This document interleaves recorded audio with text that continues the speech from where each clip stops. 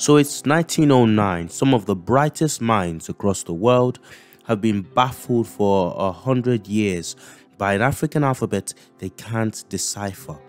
It's the world's most mysterious writing system and happens to be older than most writing systems indigenous to Europe. We're talking centuries before German Gauls were writing in runic symbols, or even before Anglo-Saxons adapted the Latin alphabet to write English. This particular African civilization had condensed their language into a 23-letter alphabet. And no, I'm not talking about the ancient Egyptians. So then, who were these amazing and mysterious Africans? Well, first you have to do me a special favor and hit the like and subscribe buttons. Why? Because the like button helps the algorithm get this information out to more people, and the subscribe button helps keep you notified of future videos. Right, no more time wasting, time for the reveal. Say hello, ladies and gentlemen, bros and broettes, to the kingdom of Kush, otherwise known as the kingdom of Meroe. In 300 BC, the Kushites had been there, done that, and got the t-shirt. I mean, really done it all. First off, their ancestors had established the Egyptians' civilization. Don't believe me. Believe the ancient Greek historian Diodorus Siculus, who wrote that the Egyptians were reputed to be, quote, colonists sent out by the Ethiopians, end quote. In fact, several times when the Egyptian nation and body politic found itself in dire straits, she often called on none other than her brothers in the south, the Cushitic peoples, for help. The last time of which was the 25th dynasty, when Egypt was threatened by the Assyrian Empire. This 25th dynasty was started by the Nubian king Pianki in about 740 BC. Under him and his successors, Egypt saw its last flourish in the sun as a force to be reckoned with. Egyptian art, architecture, religion, and culture enjoyed a massive revival, as you would expect. What do I mean when I say as you would expect? Well, again, as we discussed in a previous video, links in the description, even the founding fathers of Egyptology confessed ad nauseum that Egyptian culture was African culture proper, originating from blacks deeper within Africa. So, the Nubian 25th dynasty was the Egyptian story turning full circle, and the blacks of Meroe, by reviving Egyptian culture one last time, were essentially reminding the Egyptians who they really were as a people, after years of abuse and neglect of their culture by their newcomer overlords, the lighter-skinned Assyrians. But it wasn't until much later, long after the 25th dynasty, when the Nubians had eventually been beaten out of Egypt by the Assyrians and the Greeks were now in power in Egypt, that something called the Meroitic script emerged, named after the capital of Kush in Meroe. Invented by scribes and priests, the Meroitic script was divided into two types. First, there was the day-to-day hieratic script, which was a cursive, informal, alphabet-based script. Then there was the hieroglyphic script, symbol-heavy and pictographic in nature, used mainly for religious rituals and inscriptions on tombs of the rich and powerful.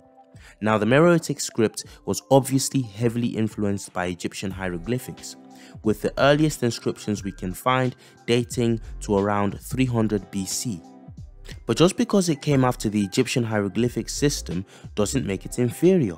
In fact, in a few ways, historians have appraised the Meroitic script as being more advanced. How so? Well, listen to this from archaeologist and professor Krzysztof Grzymski. Quote, "The people of Meroe reduced the multitude of hieroglyphic signs to 23 basic signs, an alphabet.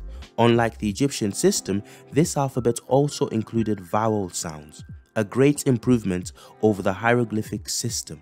End quote. But the innovations of the people of Meroe didn't end there. See, you might take it for granted that we have spaces between words to make reading a sentence in English easier. But that wasn't always a common feature of ancient scripts, not unless you were the Meroites, who, according to Dr. Grzymski, developed, quote, a sign marking the division of words, an uncommon feature in ancient writing, close quote.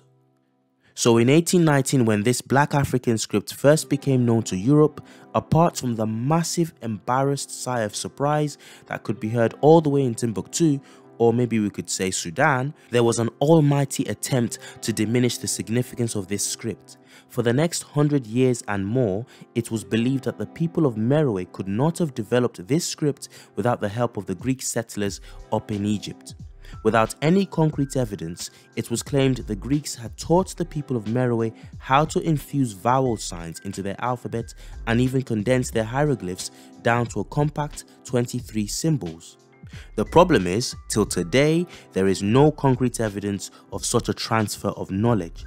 According to a paper by Claude Riley, this was, quote, proven wrong because it is possible to follow the development of the Meroitic writing system from the Napatan transcriptions step by step.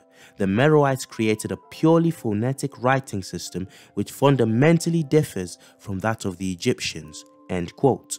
Now don't get me wrong, the people of Meroe might well have been influenced by the Greeks, but the fact remains that without any concrete archaeological or textual evidence, European experts just assumed this assertion as fact. So on the one hand, we can conclude based on nothing really but guesswork that blacks were influenced by whites way back when, but you aren't allowed to read Herodotus and many other ancient sources calling the native Egyptians black, and conclude that yes, the ancient Egyptians, sharing the same landmass as other Africans, must have been mostly black. I mean, the gaslighting is stunning. But anyway, for all that expert assumption, the Meroitic script remained a complete mystery until this guy came along. His name, Francis Llewellyn Griffith. Griffith was a mathematician who took an interest in Egyptology later in his life, and in doing this found himself fascinated by the Meroitic mystery. In 1909, he finally did it. The details of how are for another time. But what is amazing is this. See, you can decipher an alphabet or a script, but if you don't know what the words you've deciphered mean, then what have you really got? Just another friggin' headache. And that's the problem. As Krzysztof Grzymski puts it, quote, the number of loan words from ancient Egyptian recognizable in Meroitic was quite small, as was the number of Meroitic words surviving in Nubian, a language still spoken in the Middle Nile Valley, end quote. The result of this is that, according to the online Encyclopedia Britannica, quote, although some scholars believe the language to be related to Nilo-Saharan languages, nothing is known for certain about the relation of Meroitic to other languages, end quote. And here's where someone somewhere watching this just might be the answer to this riddle. Guys, languages very rarely completely die out. They tend to carry over, however minutely, into other languages, even long after the people who spoke that language have mixed with other cultures and peoples. Now, Africa is huge. You could fit the whole of the USA, China, India, and all of Europe into it and still have room left over. The continent is reportedly the most genetically diverse continent on the planet. In one African country alone, there can be 30 different languages and tribes. Don't you think there might be just one tribe in the region of Africa today that once belonged to the kingdom of Meroe, whose language, if we alphabetize it and script it, might offer clues, a word here, a sound there, that could shed light on the mystery of the Meroitic language?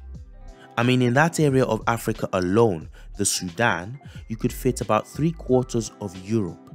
3/4. So we have the script, but what did the language actually mean? I don't know, guys.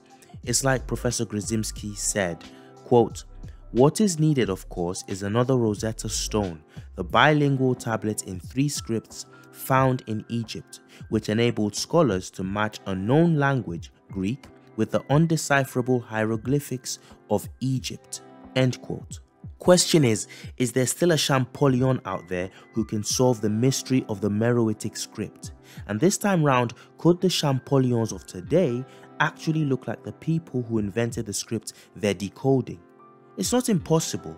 Falu Ungom did something slightly similar when he rediscovered the almost forgotten script of Ajami. Click here to hear his story and to find out just how he did it. Anyway, till we have an answer, we're repping black right. No doubt. See you in the next one, guys.